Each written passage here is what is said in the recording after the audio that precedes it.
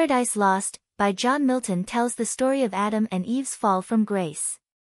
It starts with Satan and his rebel angels in hell. Satan plans to corrupt humankind, and he meets his children, sin and death, who build a bridge from hell to earth.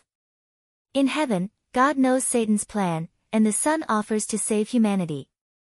Satan travels to earth, deceives the archangel Uriel, and sneaks into paradise. Adam, out of love for Eve, also eats the fruit.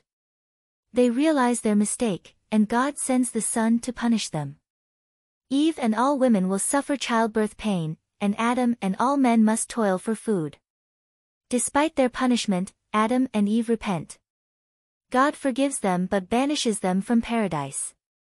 Michael, an angel, shows Adam visions of humanity's future, both its sins and redemption.